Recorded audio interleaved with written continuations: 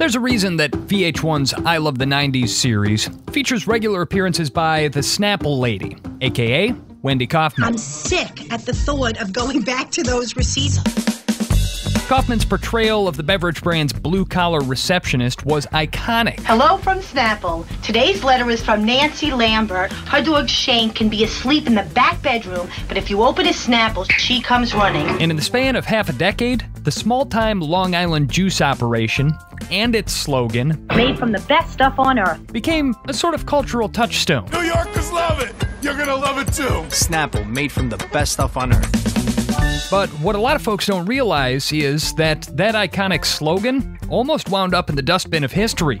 And marketer Jane Cavalier's pitch was originally spurned by the company's owners for being too blue-collar. They said, we like this. We really like this work, but, that tagline's terrible. And then after Snapple's meteoric rise, fueled by the pre-viral era success of Richard Kirshenbaum's Snapple Lady ad campaign, the brand would hemorrhage hundreds of millions of dollars in value when new owners would again try to hide from Snapple's blue-collar roots. If you're going to purchase a brand, or if you're going to create a brand, authenticity and integrity is everything. I'm Dusty Weiss. From Podcamp Media, this is Lead Balloon, a podcast about PR, marketing, and branding disasters and the well-meaning communications professionals who lived them.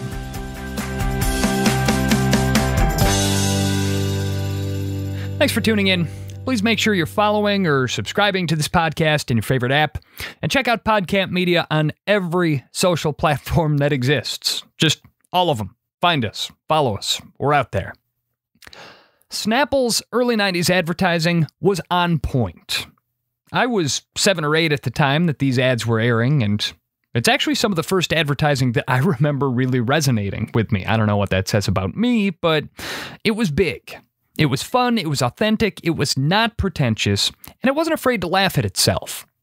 That's why it succeeded, and ultimately the turn away from that approach contributed to Snapple's epic downfall. And so today we're talking to 2 brand strategists who had hands in shaping that success, and the first of these is Jane Cavalier, who joins us now. Jane is the founder and CEO of Brightmark Consulting in Westport, Connecticut. She's a former Madison Avenue marketer who previously drove strategic planning as an executive vice president at McCann Erickson, one of the world's largest advertising agencies. And these days, on top of her work at Brightmark, she's also the author of The Enchanted Brand, Strengthening the Human Side of Business in the Age of New Essentialism.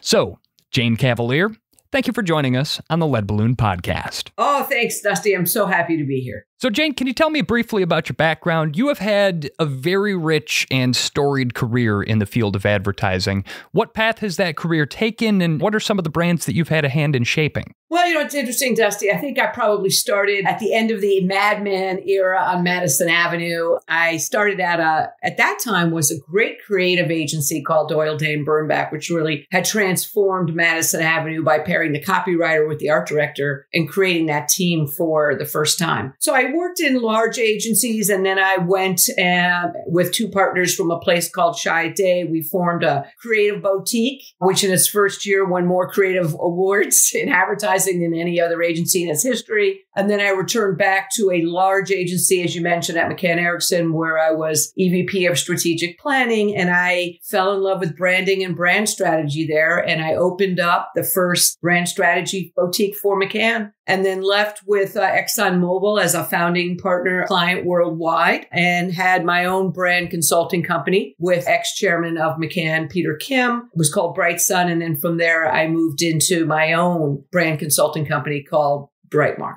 I've been doing that for the last 20 years.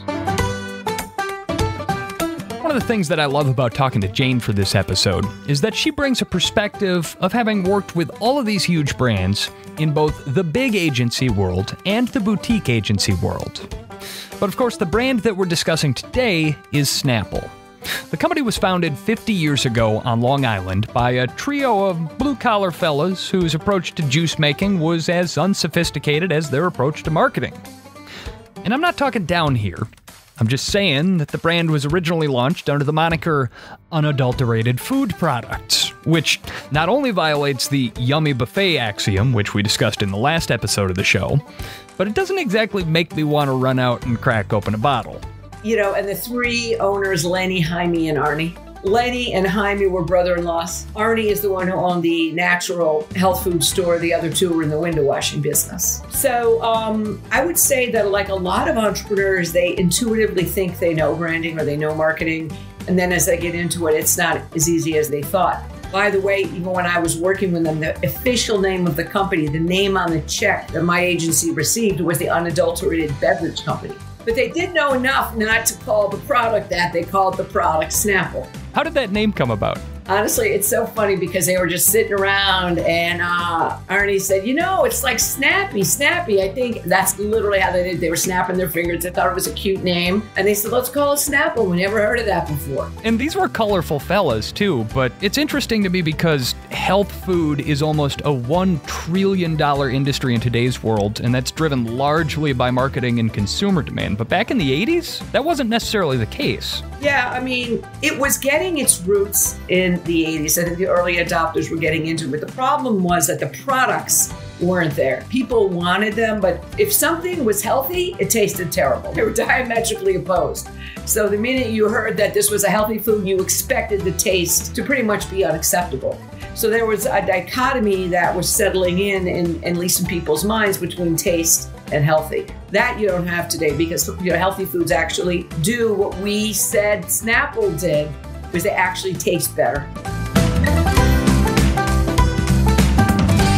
So up to the point where you got involved with the company, what had the management of Snapple done to market itself and grow the business? Well, what's really interesting is they focused on the natural juice products, 100% juices, and they were small, like 6 ounce. And juice is not even today really considered a mainstream beverage. It's not like we go out and crack open some apple juice when we're getting together socially, or, pineapple juice. But they were focused on, because the juices were the healthiest products, they were focusing on the healthiest product. They were trying to get that mainstream, and they were doing a lot of tactical things just by, a lot of entrepreneurs make this mistake, pounding their chest, saying we're great.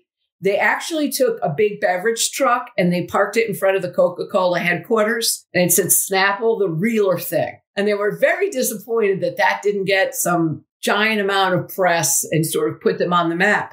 So by the time I met them, they really had been at it for about 10 years and struggling with, they felt they had the right product. They felt they were in the right places and they had the right packaging and pricing, and they'd been trying lots of marketing tactics, but it still was not a mainstream beverage. So your involvement with the Snapple brand started right around 1990, 1991, right after you and 2 partners founded the boutique agency Buckley, DeCercio, and Cavalier. How did that conversation begin with the Snapple company? Well, I have to tell you, the first thing is that we reached out to them. They weren't looking for us. We were looking for them. We reached out to them, and I kid you not, I wrote them a 3-page letter telling them how interested we were in their company and how very much we would like to work with them. And they got back to us and said, we never heard anyone get so excited about our business, more excited than we are about our business. Why don't you come in and talk to us? That's actually how we got the meeting. And then when we got to the meeting, the letter, which was a paper letter, because back then what we like to do as an agency is we like to send out things, tactile things that people can hold on to. The letter was there, and I loved it because it had like hamburger grease stains on the letter. Like clearly they were eating with the letter, and they had it there. And so what they were looking for, I think, and willing to take a meeting with us was it possible that these people could have a solution to getting us mainstream that we haven't explored it? Oh, by the way, we hardly have any money. I mean, relative to a Coke and a Pepsi, they had a total media budget of $1 million, which was fractional. They were, again, mostly a local company, as I understand it to this point. They had distribution kind of throughout the New York area, but they hadn't really taken off as a regional or a national thing yet. They hadn't, no. And it was interesting. They had their distribution strategy, which also was very novel, I think, was a focus on single serve, 100% glass. That's not easy in beverage. Nobody wanted glass, but people told them, and they had the wide mouth bottle, which is an innovation in packaging. These were all ideas as entrepreneurs, and how entrepreneurs are. This is who we are. This is the way we want to do it. And they had many places that wouldn't accept them because the product was in glass. And Lenny, who was in charge of the product taste, said, the purest taste comes with glass. We have to stay with glass. We don't care. Lenny, Jaime, and Arnie were ahead of their time in a lot of these tactics. The choice of glass over plastic, the wide-mouthed bottles. But like a lot of small business owners, they had fixated on one facet of the operation, the all-natural, health-first fruit juices, to the detriment of their grasp on the bigger picture. And during the discovery phase of Jane's work for Snapple, they uncovered some revelations in a meeting at Snapple HQ that would change the course of the company forever. They had all their juice products out. We're tasting the juice products to see, which ones we like. We're looking at the packaging. And I kid you not, in the corner stacked was a case of a different product. And we're like, well, what's that? And they said, Lenny made some of these iced teas. We think that tastes pretty good, but nobody drinks iced tea. No one's gonna want iced tea. And we said, well, can we try one of those? Which one does Lenny like the best? And they said, well, Lenny likes the peach. It's okay, we'll bring out the peach iced tea. So we pull it up, and it's also bigger, much bigger than the juices, right? The juices are 6 ounces, so it's bigger. We sip it, and we go, oh my God, this is the best tasting beverage we've ever had. I'll be honest, I had a pretty serious Snapple lemon iced tea addiction from about year 2000 to 2005 or so, right in there before I finally kicked it. So I empathize with that. Yeah, that was a big moment for us because we knew that what we needed to do was just get people to try the product one time, and it would sell itself. So every time you're working on a brand or marketing, there's all different things about, what do we have to do? But we knew all we had to do is drive people to take one sip, and that would be it. Challenge number one is we had to get Lenny, Jaime, and Arnie to agree to put the juices aside and to focus on the iced tea. Why was that a problem? I mean, the only iced teas in the market were terrible Lipton and Nestea products in cans, and nobody was buying them, and the taste was awful. So they were very skeptical. In their minds, like a lot of entrepreneurs, were all about the juices. This is the healthiest product. And we're like, juices aren't really going to catch on. They're not as thirst quenching. There's much more product in this, and this is by far a revolutionary tasting beverage. So the first thing is they were willing to give us the leap of faith to focus on the iced teas.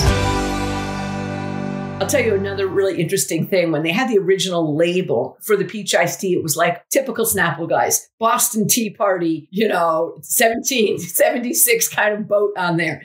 And literally the word Bettman Archive, the stock photo company's name, was on the label because they thought it was a good deal that they were getting that image for free. Oh my gosh. All right. So they've got the product. Now you've convinced them to move forward with these teas, but now the ask is still one of going mainstream, getting people's attention. We have to get Coke and Pepsi to blink. And what's the first thing we know? There's two things we know. One, it's all about taste. Beverage is all about taste. One of the problems that they were making, they're putting way too much focus on natural, not realizing that in those days when you said natural, it means, oh, this doesn't taste good. It was a black mark, yeah. Yeah, it was basically underselling themselves by focusing too much on that. So job number one is, and they got it right away, that they had to focus on taste, and they did believe they had taste superiority with the peach iced tea. And so we thought, okay, we're going to focus on taste, but we're not going to throw away natural. We're going to use it as a reason why this tastes great. And so we want to go out with a strategy of taste superiority. Now, again, this is not like Procter & Gamble, superior taste. That's not the way beverages work.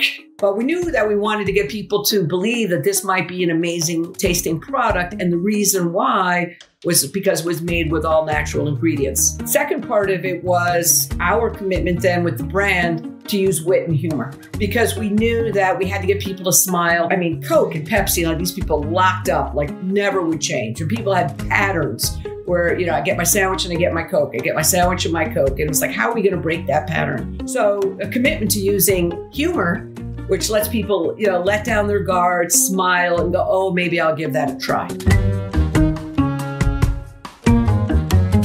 So, armed with their new knowledge of Snapple's product line and a better appreciation of her client's blue-collar sense of humor, Jane and her colleagues set to work trying to craft a catchphrase for the brand. But Jane says she doesn't really remember any of the other options they considered, because once they spitballed this iconic slogan, made from the best stuff on earth, they knew they had a timeless classic. It was just like, that's a good line. That's a really good line. Let's bring that to them. So we just didn't bring the line by itself. We brought campaigns. We thought, TV essential, particularly in beverage. It means you're real. So that was also, they'd never done television before. We had to convince them, we'll find an affordable way to do it. Super funny commercials. They were like laughing. And then they saw the line, made from the best stuff on earth. And they kind of looked at it and they said, we like this. We really like this work, but that tagline's terrible. I was like, what do you mean? It works. Like, made from the best stuff on earth. It suggests really great taste because it's made from the greatest things without having to say great taste. I mean, it lets people come to the decision in their own mind. No, stuff. Lenny, who says stuff in their tagline? Nobody says the word stuff in their tagline. You think we're stupid? You think we're going to use the word stuff? We're not going to use stuff. We hadn't thought about them being offended by using the word stuff. I mean, obviously you never fall in love with a pitch as a marketer, but still it has to be disheartening in that moment. And remember, the decibel level is like yelling, like very high.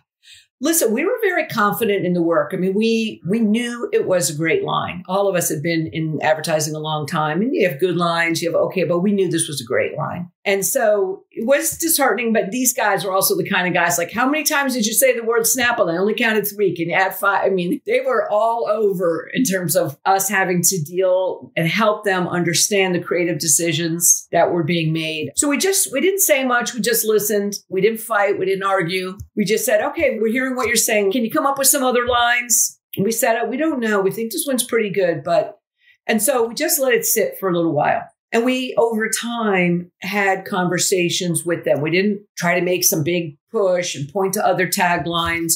We felt that they would get comfortable with it over time. And they did.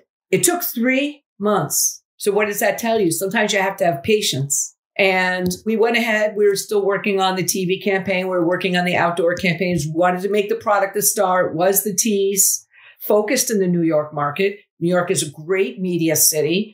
And our strategy was, local TV, the bigness of TV. We had a couple of commercials, buses and kiosks, because the outdoor really gets New Yorkers talking. So we're getting our sample into the culture, right? We're getting into the culture with the outdoor. We're getting into the culture with television. We're getting the radio DJ. Hey, it's time to talk about Snapple.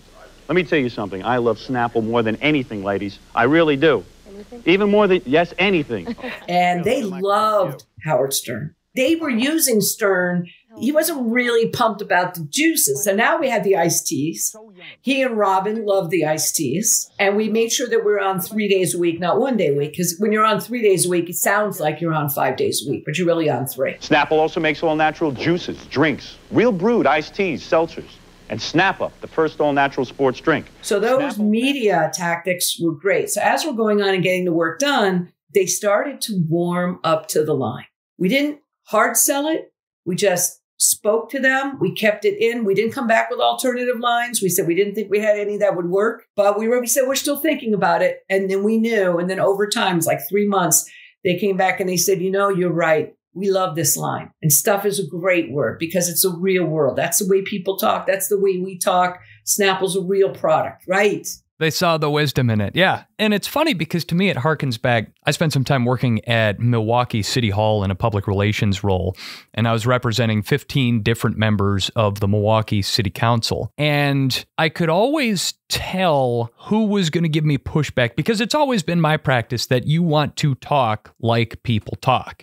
Whether you're doing a news release, whether you're doing a podcast or a radio broadcast or something like that, you want to talk like people talk. And I would always get the most pushback from the people who were most insecure about their own level of sophistication. And so we talked before about how this was sort of an unsophisticated group here, obviously good at their jobs, but not Madison Avenue. Do you think that was part of the pushback that they had against this? Was this sort of insecurity in, we don't want to be seen as rubes? Yeah, I mean, I think you're spot on with that. Even though these were very humble and self-effacing guys, literally they would always start a meeting with, we don't know nothing about the beverage business. Like, those were the words. We don't know nothing. Okay, so, and they love to put that out there because they liked people to think that they really didn't know anything when they actually knew quite a bit. But I do think that they were worried that their window washer roots and that they weren't as sophisticated as the companies that they were going up against. Maybe they thought this was just, a reflection on that. So, with the new slogan firmly affixed to every ad and every glass bottle of Snapple, Jane and her partners continued the New York-centric ad blitz and started testing the waters in the national market. And the product's sales immediately started going up. And it started catching on because people, what? They were drinking the iced tea. And exactly what I told you. Oh my God, I love this. Joe, you have to buy this. So literally, like, sales were going like crazy, like just unbelievable. It's like what everybody dreams about as an entrepreneur. And then Stern was also drinking it on the show. Go, this is the best tasting thing I ever had. Why? Because it's made from the best stuff on earth. Made from the best stuff on earth. That's got to feel good as a marketer, hearing your line come out of the mouth of somebody like Howard Stern. Yeah, it feels really good. You know, sometimes when I see my partners, you know, we talk about, oh my God, the line is still around. It's one of the longest lasting taglines ever. Imagine if we'd gotten a penny for every time that line had been used. Right. No, more than 30 years that slogan has been going strong, and this might squick you out a little bit when I say it out loud, but Jane, I've grown up, I'm a 37-year-old man, I've never known a world in which Snapple was not made from the best stuff on earth. Like, that tagline has been around as long as I have memories. So, why do you think that slogan has just resonated and stuck so long? It's sort of like even like a piece of poetry too, right? I think there's a lot of parts to it. I think there's a cadence to the way the words roll. I think best stuff on earth is a cool notion. Just the word earth, you know, it sounds better than saying it's the best in the world. That's kind of cliche and flat. So I think there's some magic literally in the words. And I like the made. It's a very proactive. And it's not braggy or boastful, but it has a lot of positive swagger to it, if you will.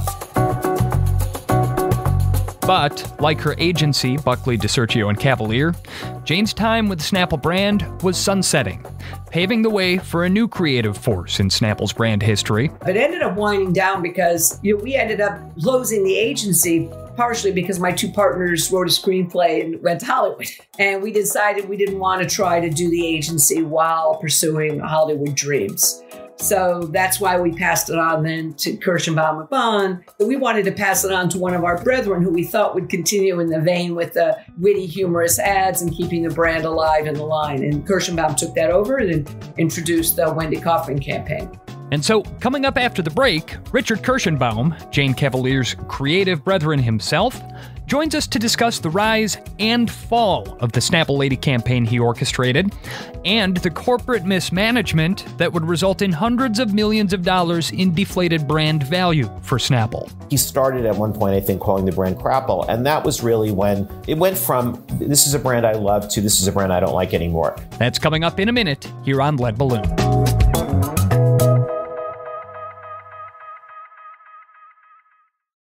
You know, we're coming up on 50 episodes of Lead Balloon, and it has been a real treat to get to tell these stories. But podcasting could sometimes be a lot like yelling out into the void. If I don't get any feedback, I don't know if what I'm doing is working for you. Sure, we've won some awards, and I can see that our listenership has grown over the years. But I don't know what you find valuable about this show. I don't know if I should be doing longer or shorter episodes, more or fewer, fun topics, serious topics.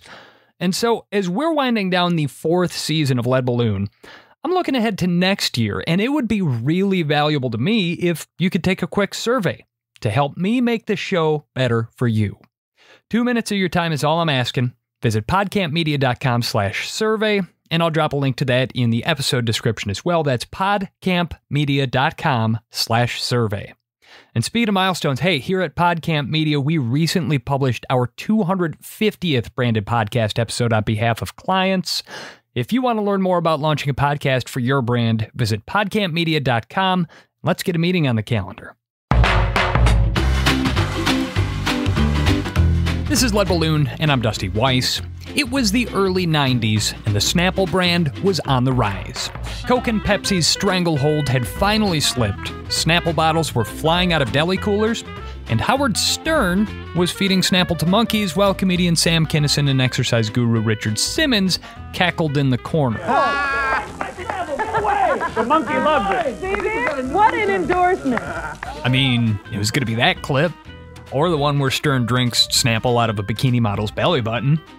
But whether it was wise marketing by today's standards is irrelevant.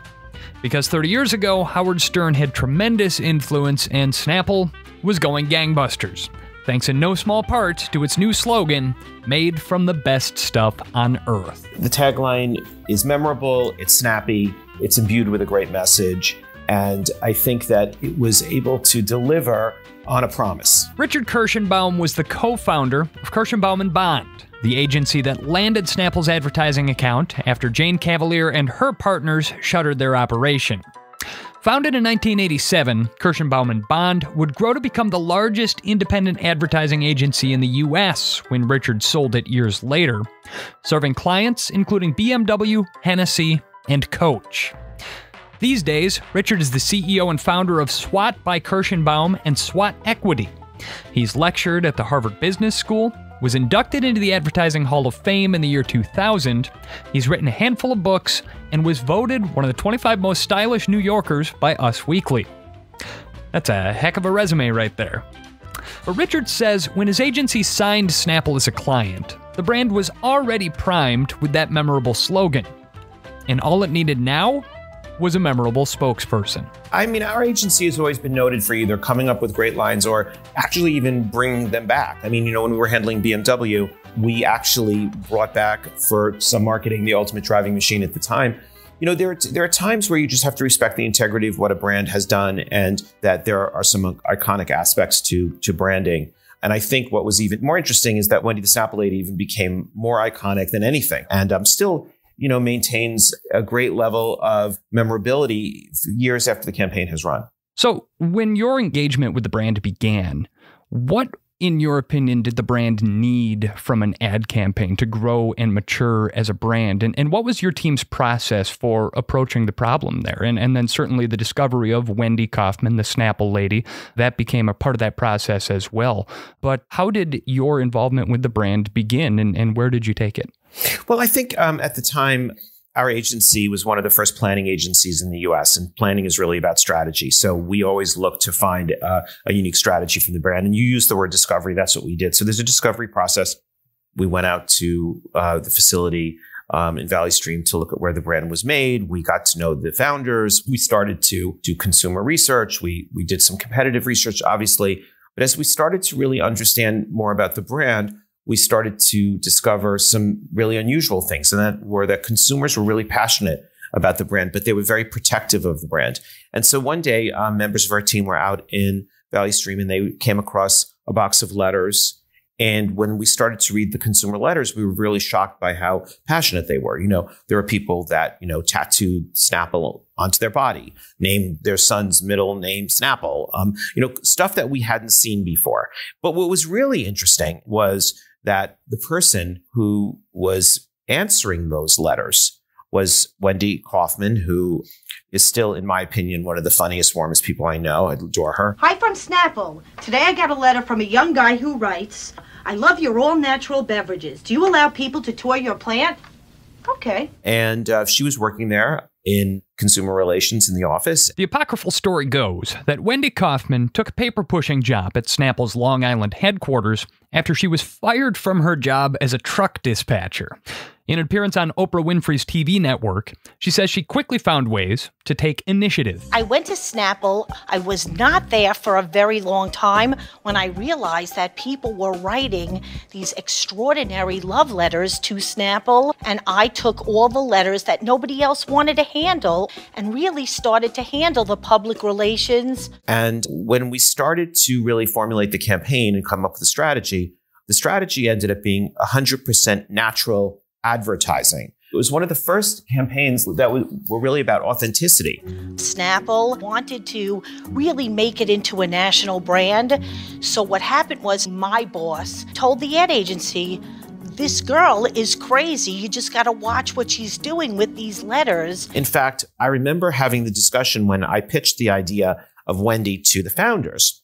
I think they were somewhat perplexed as to why we would want to use Wendy. They thought, you know, we were thinking of someone like Pamela Anderson. Like, you know, I mean, they were sort of steeped in the traditional, you know, idea of beauty and healthfulness. And you know, Wendy, who herself has always joked about, being somewhat heavyset, although she looks great now. And it was definitely controversial. There were fights in the main office. How are you going to take the fat girl from the audit department and put her on national TV? I mean, it was just an unusual choice. And I remember saying, but she's the real person. And so at the time, and this was what was great about the founders, I remember the conversation I had with Arnie Greenberg, and he said to me, you know what, Richard, we hired you guys because we think you guys are the best, and we want someone to take risks. And he said, if you really believe in this, he said, we are not as comfortable as you are, but, we'll let you do it. But if it doesn't work, well, obviously you'll get fired. So I said, of course, that's the way it should work. Those are the kind of decisions that I thought were really important for the brand and that we made and that really stood out. And I think consumers really hadn't seen anything like that. And they certainly hadn't seen anyone look or talk or act like Wendy. So in that vein of all-natural advertising, Richard's team conceived of an ad campaign that put Wendy Kaufman front and center as the Snapple lady. If you're about 35 or older, you will undoubtedly remember these delightfully quirky lo-fi spots. In each, Wendy opens by reading a real letter, painstakingly curated by the team at Kirshenbaum and Bond, of course, from the Snapple mailbag. Hello from Snapple. Today's letter is from Nancy Lambert. Her dog Shane can be asleep in the back bedroom, but if you open his Snapple, she comes running.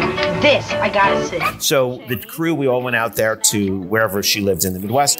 And, she sat there and we were filming, and it was documentary style. We actually hired a documentarian to shoot the campaign. Shaney, would you like some Snapple? She opened the thing. Shane, look at Snapple. You decided you want to sleep while everybody's watching you. Shane didn't come running. Shane just sat there. Pink lemonade. Made from the best stuff on earth. Forget it. We had gone all this way to see Shane come running when they opened a Snapple cap. And Shane was, as we like to say in New York, laying there like a lox, So, but we loved the humor in it. And we ran the commercial with Shane not running. See, and that's what I think is brilliant about it, because when someone is appointed as the director of a commercial like that, they're sent out into the field on an assignment like that, and they're told, bring us back video of this dog that comes running when you pop the cap. And a lot of directors, a lot of creatives put in that position will essentially try to over-direct the spot. You gave your people the creative freedom to come back with something that was completely not what you expected, and you ran with it. And I think that sort of authenticity resonated with people. Well, it certainly did. And I think that's where, executive creative direction really comes into play. I mean, I think that we wanted to be authentic and truthful to the brand. We wanted to be 100% natural. So if the person answering the letters was Wendy, then she was the one reading the letters on TV and setting up the commercial. Snapple, made from the best stuff on earth. And as dozens of Snapple ads poured out over the airwaves, America's love affair with the Snapple lady really started to heat up. From 1992 to 1994, as the spots aired, Snapple's sales jumped by about 300%.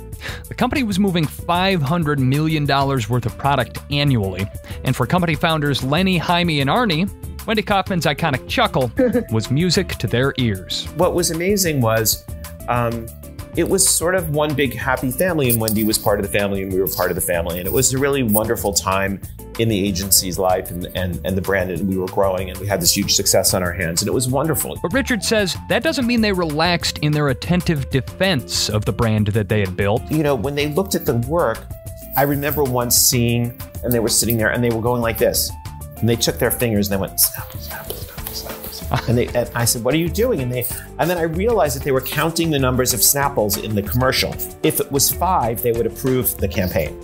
the commercial. Anything like they just not good enough. Yeah, because they understood that it was about branding. They were smart enough to understand. Still, Richard says the success of the Snapple Lady campaign earned them the founders' trust to branch out and pioneer other unconventional approaches to marketing. We definitely did take risks, and at the time, we did things that other agencies wouldn't have done and other brands wouldn't have done. We threw one of the first great Snapple reunion events in Long Island, where we had a huge event for Snapple loyalists to come and participate and meet Wendy, and we had an actual room set up of all artwork made from people with their Snapple bottles and caps. And people flew in from all over the country and even internationally to be part of the Snapple community. It was an incredible time.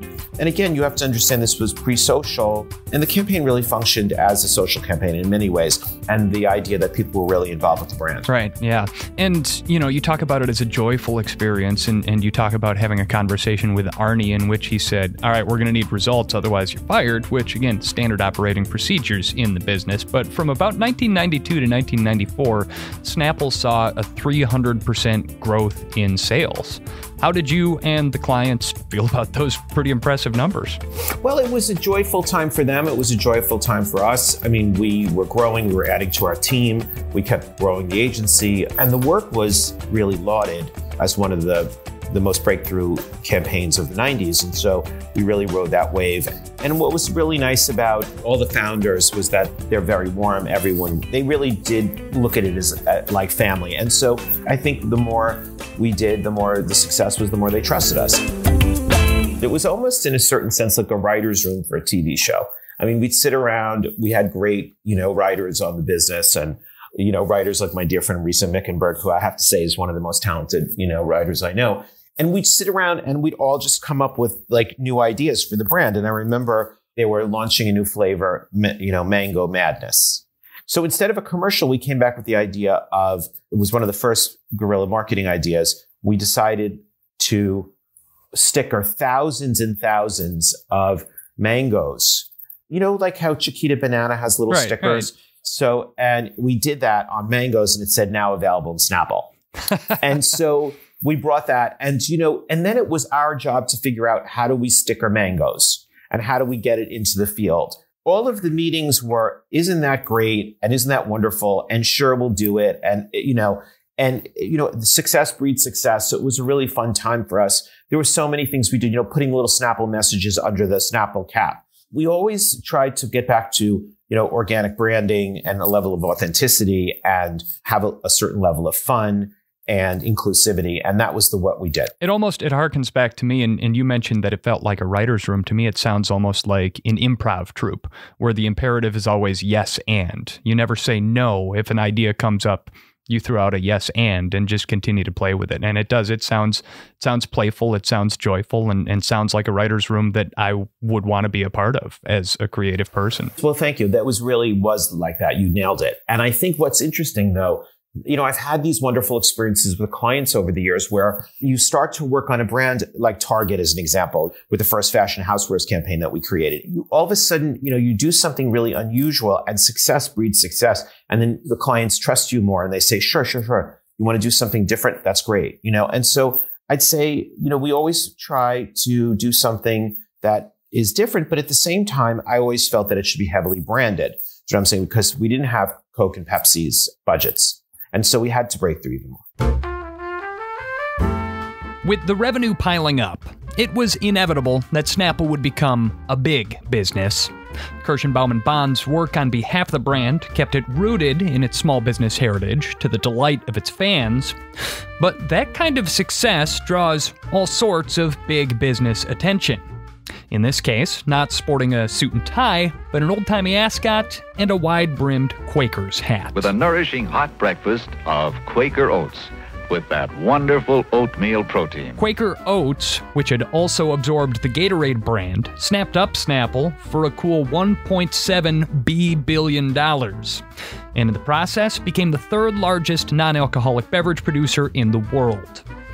Founders Lenny, Jaime, and Arnie got to ride off into the sunset as millionaires, and Richard Kirshenbaum says it was apparent from day one that the company's blue-collar roots rode off with them. I just think, in my experience, this is my opinion, I just don't know if they really understood or really liked the brand that they bought, or they wanted to change it. So, which is really hard when you're working on something. So, Valley Stream, their Long Island operation, was a place where consumers really knew that they were really from Long Island. And it was a New York brand. And they moved it to the headquarters there.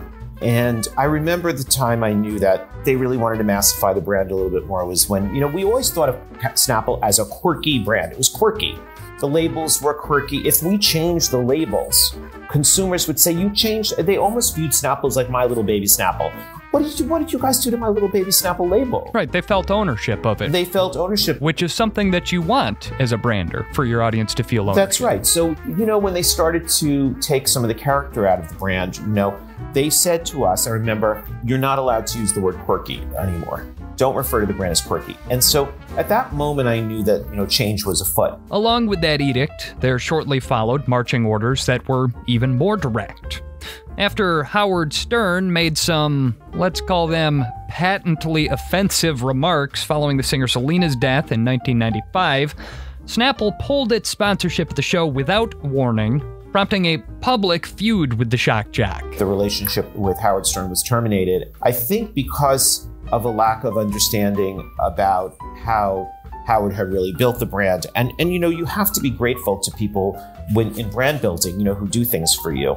He started at one point, I think, calling the brand Crapple. And that was really when the brand, it went from, this is a brand I love, to this is a brand I don't like anymore. Jane Cavalier notes that Quaker also retooled Snapple's retail strategy, leveraging its clout to try and strong-arm Gatorade products into the cold display cases and end caps that used to belong to Snapple. They looked at their Gatorade business and they wanted to sell it like Gatorade, distribute it like Gatorade, produce it like Gatorade. It started coming out in plastic. I remember when I first saw that, I was like, oh boy, Lenny, Jaime, and Arnie are going to turn in their graves, right?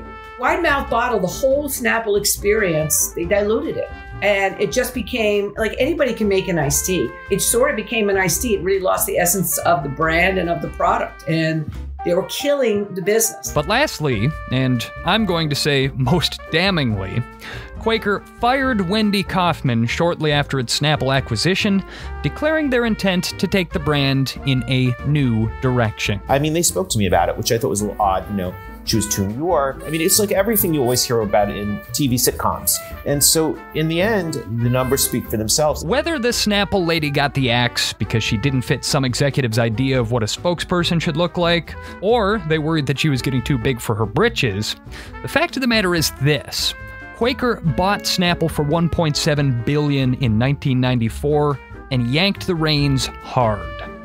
3 years later, hemorrhaging revenue and firing their own corporate chairman, Quaker sold Snapple for a paltry $300 million, a $1.4 billion loss.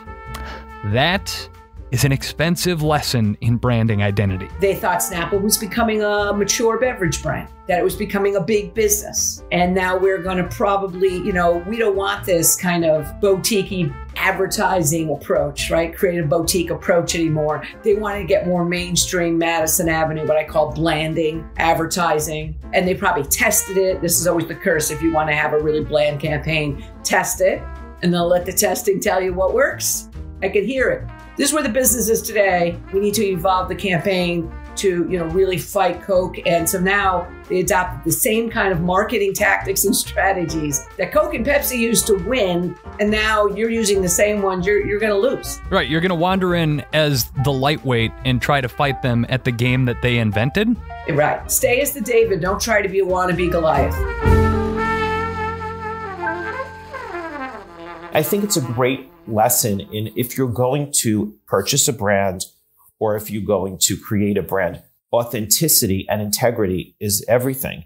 I mean, it was definitely a eye-opening experience for me as a young entrepreneur to see new owners come in and treat the brand differently, which was their choice. I mean, certainly it's their choice to do that. And I think at the time, the management thought they were probably doing the right thing. We'd make this a more mass brand, et cetera, et cetera. But I think that consumers adopt brands for a reason and they love brands for a reason. And so, there are always brand cycles. You have to understand who your consumer is and the loyalty that they have to those brands. And when they start to see changes in brands, they may not like it. I use migration strategy a lot now in my discussion with clients because what SWAT by Kirshenbaum does is we invent brands with clients or we reinvent brands with clients. And when you're reinventing a brand with a client, I think it's always important to have what I call a migration strategy. You don't want to stun consumers or have them think that the consumer brand that they love has been changed so much they don't recognize it anymore. And so we try to take them along the journey and do that in an interesting way. I mean, I think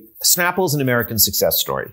It showed me that you can, if you, through hard work and vision and never stopping trying, you can create a great American brand and see it become a universal beloved brand. And so it was really an honor for me to work on the brand and get to know the original founders. I thought they were amazing men. And you know what? They were very generous in spirit. So, I think Snapple is the best of America, really, and made from the best stuff on earth.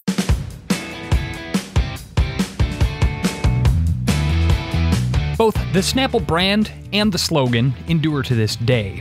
The brand has had its ups and downs, reunited and then again parted ways with Wendy Kaufman, the Snapple lady, and changed owners a few more times.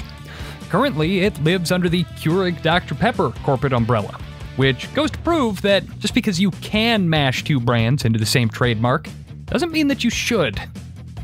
And while it's safe to say that the brand has come a long way from unadulterated food products, it seems unlikely that it'll ever again be as ubiquitous or as endeared to its fans as it was during its mid-90s blue-collar heyday. We'll see about that. So that'll do it for this episode of Lead Balloon. Thanks to our guests, Richard Kirshenbaum and Jane Cavalier. Jane, by the way, has a new book out, The Enchanted Brand, and she'll tell us about it after the credits roll here, so stick around for that. Thanks as well to Henry DeVries, whose tale of public relations and corporate infidelity riveted listeners in episode 22 of this podcast. Henry made the introduction to Jane Cavalier, who, as he assured me, did in fact have a great story to share. This month on the Lead Balloon Comms Gripe Line, it's Abby, a fellow podcaster from Arizona, bringing the heat. Hey there, this is Abby Herman from The Content Experiment. One of my biggest marketing pet peeves is including the letters RE at the beginning of a subject line. The RE makes it look like someone is replying to an email that you sent, when in reality, it's the first time they are emailing you.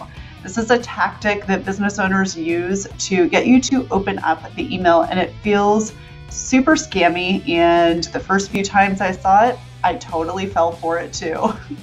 My suggestion is just come up with an engaging subject line, and you won't have to rely on questionable tactics that leave subscribers feeling duped, because no one wants to get duped, and your subscribers don't want that to be an interaction with you. Oh my God, Abby, yes, absolutely. Nothing makes me want to establish business relations with a salesperson like them trying to trick me into engaging with them right off the bat. Does anyone have data? Has that tactic ever worked? Because I still get those emails, and I gotta figure it's working somewhere if people keep trying it, right? Abby Herman, as she mentioned, is the host of the Content Experiment podcast, where she's regularly dropping more great insights like that. And you can drop your gripe, whatever's driving you nuts in the world of PR and marketing. Get it off your chest. Leave me a message on the Lead Balloon Comms Gripe Line. The link is in the episode description. Don't forget to follow this show in your favorite podcast app, and thanks to everyone who voted for us in the Webbies contest. No, we didn't win. We'll get them next year, but it was actually an honor just to be nominated when you're a little guy like us. Lead Balloon is produced by PodCamp Media, where we provide branded podcast production solutions for businesses. Our podcast studios are located in the heart of beautiful downtown Milwaukee, Wisconsin, but we work with brands all over North America. Check out our website, podcampmedia.com. Larry Kilgore III with some dialogue editing for this episode.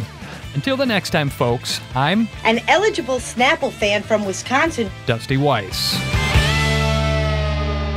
So, Jane, your book, The Enchanted Brand, came out in January. It's made some waves on the Amazon charts. Congrats on that. Tell us, what's The Enchanted Brand about, and what can people expect to learn in picking it up? Well, The Enchanted Brand presents a new paradigm in branding. What does that mean? We live in very different times, as we all know, but maybe, I say it's a world in metamorphosis. And during this time, people are very unmoored.